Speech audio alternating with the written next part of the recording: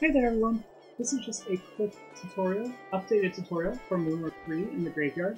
The new stuff is a new Heap Manip that's much faster and allows you to get shoes and sticks in the grotto for a faster Majora fight. And that Heap Manip works on every version of the game that's Japanese. So JP 1.0 and JP 1, it'll work on both. It'll work on Wii, it'll work on N64, just anything that's based on 1.0, 1.1 it'll work on. And then the second thing I wanted to show is a new X Position setup for the scale reference that will work on N64. It's a bit slower than the one for Wii, but you can't use the one for Wii because you can't walk in a straight line on N64. So anyway, I'm going to show those two things, but first, it'll be helpful to get some watches up. So I need to add a few watches. The first one I care about is X Position of Link. The next one I care about is Link's Angle.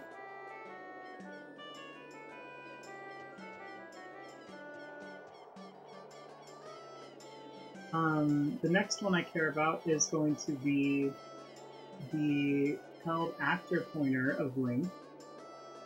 And what's the held actor pointer? Well, that's the address of the thing that Link is carrying.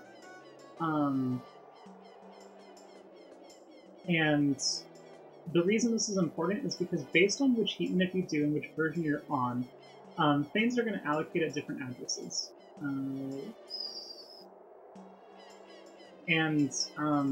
So I can't just give you what the watch value is for every version of the game for every Heap Manip. It's just not possible, because there's infinitely many.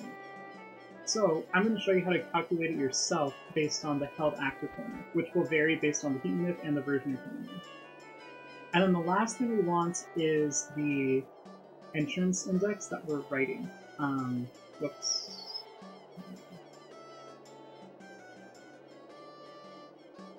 So I'm just going to call this entrance. And this is going to vary as well based on the version that's the address of the there. So anyway, I've got my 4 labels out now, so I need to figure out what addresses to use. How do I figure this out? Well, conveniently enough, I have all this information for you up on ZSR. I've been working very hard to put this all up there. So, I'm going to switch over my screen view here. Now, if we go over to here, let me just start from the beginning. zeldaspeedruns.com/mm. That will bring you to ZSR. You click the scale reference manipulation tab and then click SRM pointer. And then here you can scroll down and you can see the address of Link. Why do we care about the address of Link? Well, it's because Link's address is going to be the base for these first 3 addresses. I'm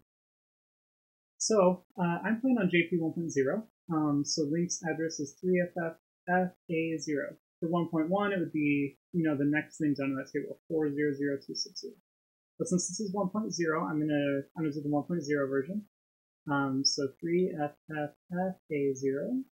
Oops, A is faster to go this way. Cool. And I'm just gonna put this address in for all 3 of these right now, and then we're gonna change it later.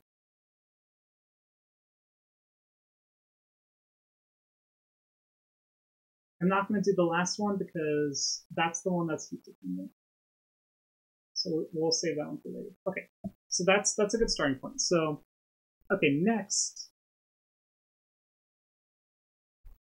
Here, let me just show you what I did actually, because I wasn't on N64. So that's what I did. I put in A803FFA0 for all 3 of those watches. And then I'm going to change them in just a sec here. So let's go back to ZSR. So how do I know what the X position is? If I click Fields Modify, this link, they'll bring you to a nice table that shows X position, which is something we need, and also face and angle, which is something that we need. So for X position, it's offset 0x24, and it's 32 bits. So let's go back to the N64 here. So for X position, it's 0x24, so how do we get that? if you can't do hex math in your head, that's totally fine. It's very tricky because it has letters as well, instead of just numbers. So what you can do instead is just count how many times you hit D-pad up. So I want to hit D-pad up 4 times, 1, 2, 3, 4, in this column, and then I want to hit it 2 times in the second column from the right, so 1, 2.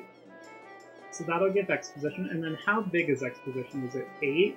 No, that table shows up as 32 bits. So I'm going to view this as hexadecimal, that's what the X means.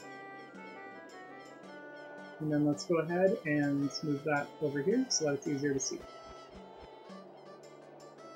Awesome, so that's X position. Great. And so let's compare with CSR really quickly. So X32 and CSR says 32 bits, so that's perfect. Okay, next is space and angle, that's offset 0 at DE. So let's go, and it's 16 bits. So let's go ahead and input that. So how are we going to compute 0xBE? Well, we're just going to count again, like last time. So we're going to count E presses, although I will tell you that 0 plus E is just E. That's an easy one to remember. So 1, 2, 3, 4, 5, 6, 7, 8, 9. What do we do once we get to 9? Well, we start using the letters. So A, B, C, D, E. Perfect. Okay, now we need to add B to this column. So let's go ahead and do that. So 1, 2, 3, 4, 5, 6, 7, 8, 9, A, B. Okay, and then since I went over, I have a carry now because I scrolled past F back down to 0. So I need to carry that through. It's just like doing carries in addition. I'm just going to carry the 1 all the way over, and now we have 804.005E, and it was 16 bits. So I'm going to view it as hex again, because hex is just really convenient. And that's Link's angle. Currently it's 8,000 in hex. Great. Okay, so what about the held actor formula? Well, let's go over to ZSR. And currently the best place I have this is on the Decregard SRM page. If I hack in Link's held actor pointer, link plus 0x388. Okay, so 388, that's easy enough to remember. Let's go back to the N64 here, and we're going to go ahead and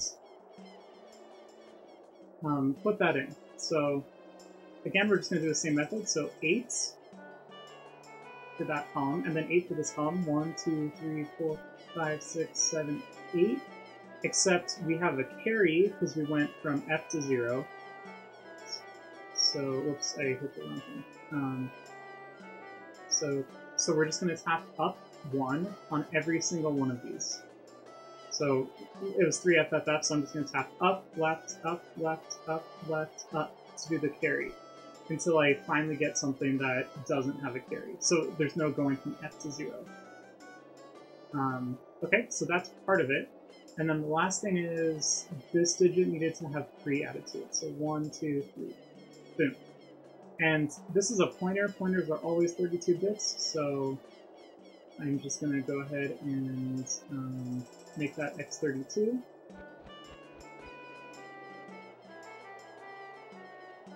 Great. Okay, this last one, entrance, we don't know what this is yet until we've done the heat manip, because it's dependent on the heat manip, and it's dependent on the version of the game, whether it's 1.0, 1.1, English, GameCube, like those will all be different. So let's go ahead and do this heat manip. So the first thing you're going to want to do is you're going to want to get over to the grotto back here. I'm having trouble backwalking because it's N64. So go ahead, pull a bomb when you get about there. Blow up this grotto, fall in. In Defeat Majora, you're going to want to get stick and choose. So stick. And choose. And then you're going to want to leave. You might want to equip stick and choose as well. You can do it whenever though. Okay, so after getting the bombs and shoes from the grotto, you're going to go back to the room with the graves, and we need to allocate smoke, which means we're going to drop a bomb, wait for it to blow up, then smoke will appear, and then we're going to wait about half a second, it's 11 frames specifically, for the red explosion particles to go away, because the red explosion particles are a bomb active, and you need to have just the smoke loaded. So the easiest way to do that is to throw a bomb, wait for it to blow up, and then walk back into the loading point. However, that's not the fastest way, that's just the easiest way. So the fastest way would be to actually do a Hess off this bomb. So just walk a little bit away from the loading plane, and then we're going to do a Hess. And then, well, that was more of an ESS, but yeah, you get the idea. Anyway, so that allocated just smoke. You saw the smoke in the air, but no red explosion. So we're going to break this grass, grab the drop, break this grass.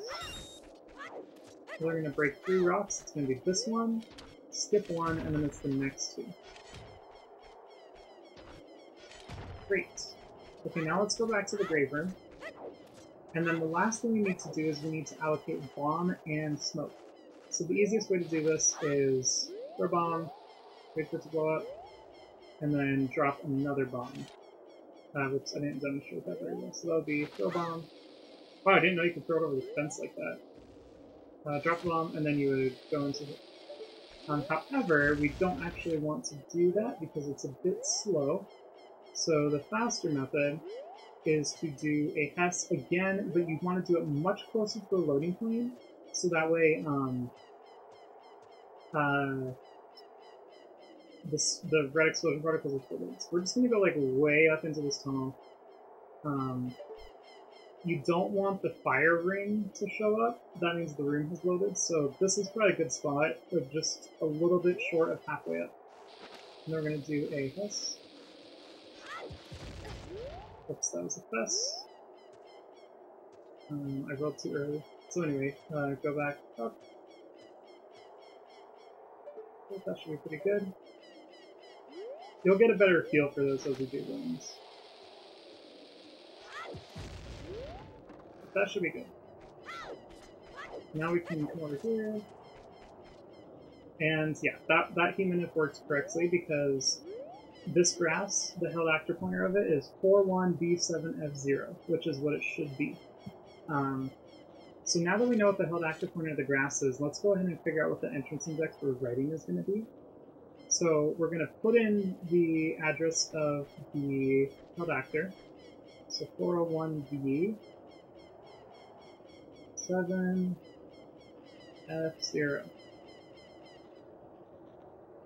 And now we're writing to the entrance index of the grotto overlay for the generic grotto with offset 0x26, which is an X position, but it's the lower half of X.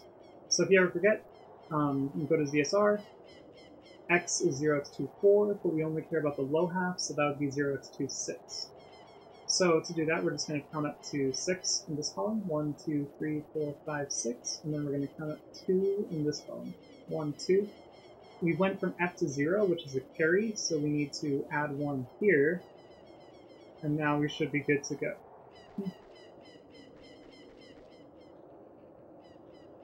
So our entrance index currently of the grass is 6174. That's just because this grass is at that position before we super slide. So yeah, we're going to get inverted cam and super slide off this grass.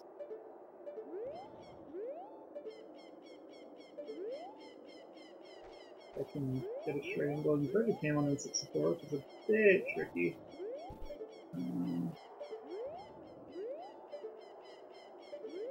There we go. So I like to drop bomb in this dark patch of grass right here. It's like very circular and dark, and you can just stand right in the middle of that, drop bomb. That'll be a good spot for it. Let go of target once you do the super slide.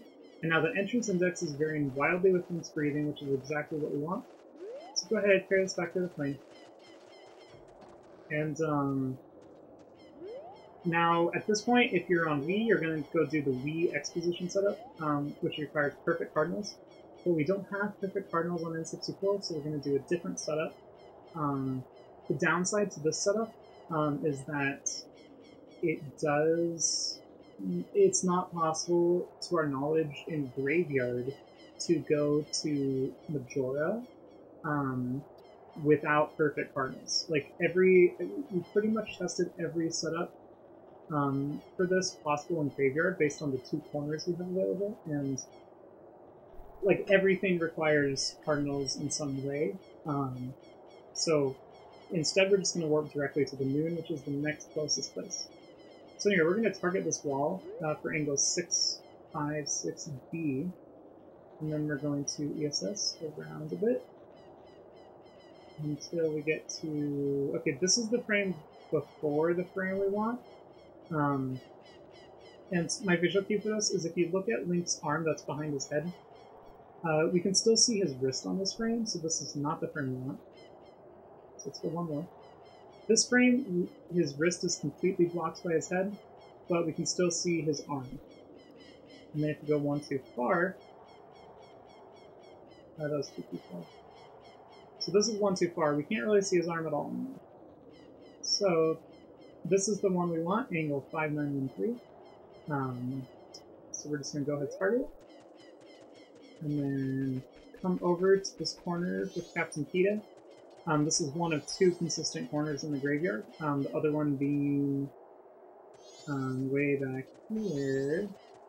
So all of our X Position setups, both on N64 and Wii, are going to start in either this corner or this one by Captain Peta. For this, we want the Captain Peta corner. So if you walk into this Captain Peta here, and then you stop, your X position is going to be C316 DD65. We only care about the DD65 part, because we're talking about lower half of X. But yeah, no matter what you do, I mean, as long as you don't, like, walk backwards, but as long as you're walking, like, vaguely into this corner, you're always going to snap to DD65. Like, I can walk, like, directly into the wall, DD65. I can like, sidewalk into Captain Peta, DD65. I can just, like, tap. I'm going to have to hold that long, just a small tap, and Captain Peta's collision will push you to DD65. So once you have DD65, you're just going to press A to drop, and then come over, bomb open this grotto.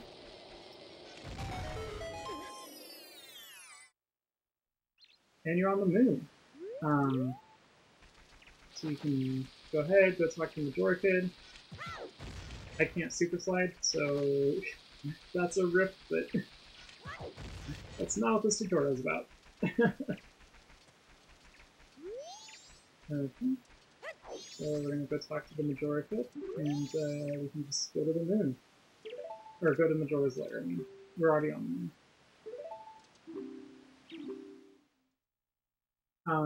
So yeah, that was the tutorial. Hopefully everybody found that helpful. If you have any questions, feel free to let me know. And yeah, you pretty much just fight Majora with sticks and shoes at this point. I'm not going to cover that in this tutorial because Z-Clone already has really good tutorials on the Majora fight. But yeah, anyway, thanks so much for watching, and I'll see you all later. Bye-bye!